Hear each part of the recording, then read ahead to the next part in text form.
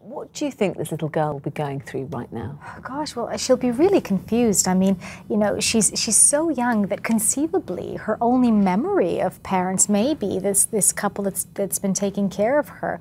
We also don't have much information about what was going on. So today, you have pictures emerging of some kind of, what seems like, a good caretaking skill. So, she has a nice room and her toys. So, we don't know what's happened. I mean, and even if there was abuse, as has been alleged to some extent, still children that are abused still form, close relationships even to their abusers at times, because they feel, well, you're my only caretaker. You add on to that she probably doesn't have people around her that speak her language. Apparently, from what I've heard, she only speaks a kind of certain dialect of Roma. So, Roma, yeah. So, surely she'll be feeling scared. She'll be, wondering what's happened. She'll be worried about her future. And I suppose she, as you said, as far as she's concerned, the two people who've been charged with her abduction, now her parents, as far as she knows in her little world. Indeed, indeed. And, and she'll probably be wondering, this is one of the things when you always work with kids, and something bad happens to them, it's never about what's the person, it's about what have I done? Have I done something wrong? Why have I been taken away?